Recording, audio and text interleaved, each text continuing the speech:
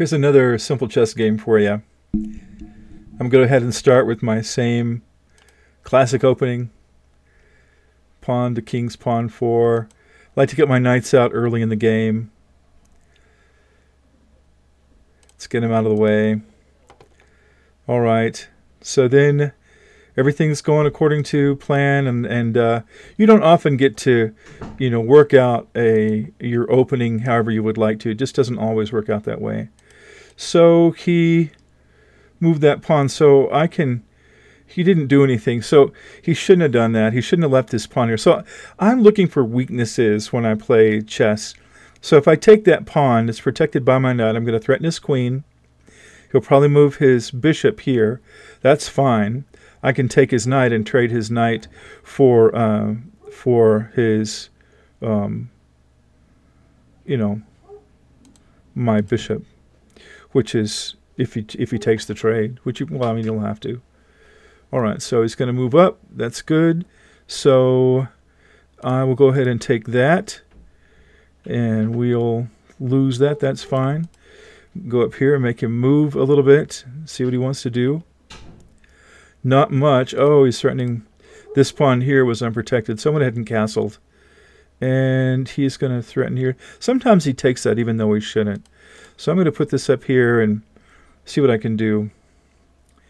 Let's see. That's my 2 pieces.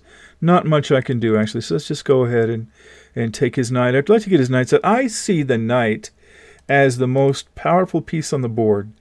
And not everybody thinks that way. So I'm going to go ahead and go here. Now I have 2 pieces on this pawn, and he only has his queen. So look at that. He moved out of the way. That's odd.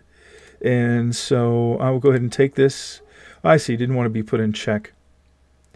So now I can put him in check here.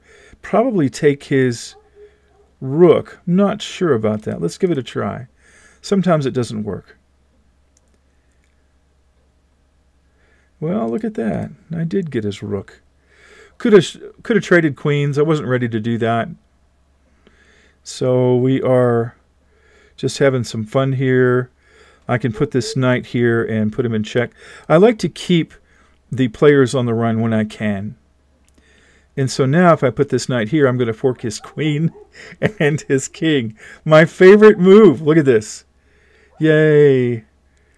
So now, of course, I get to take his queen, and once I move, it's going to put him in check, which is great. So he'll have to go do something. But basically, it's game over. All I have to do now is trade for whatever he has. So I'll go here and see what I can do.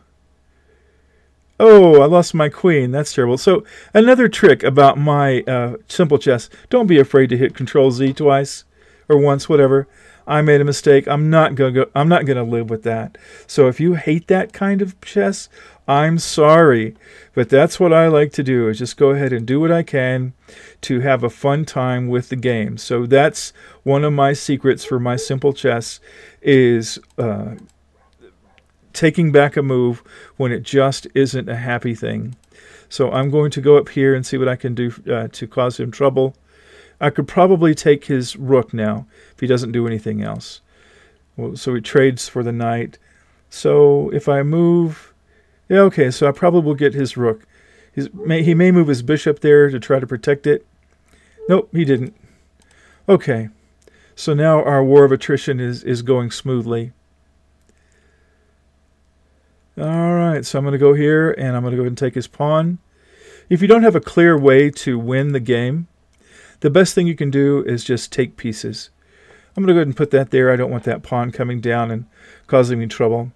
And let's get my my rooks out and see what I can do with them. There we go. So I'll put him in check.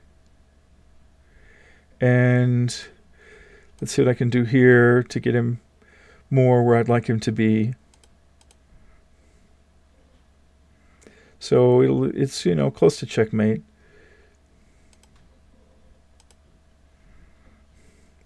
It's coming along.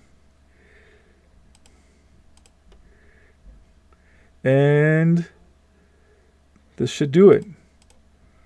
All right, so checkmate. So I hope you enjoyed that.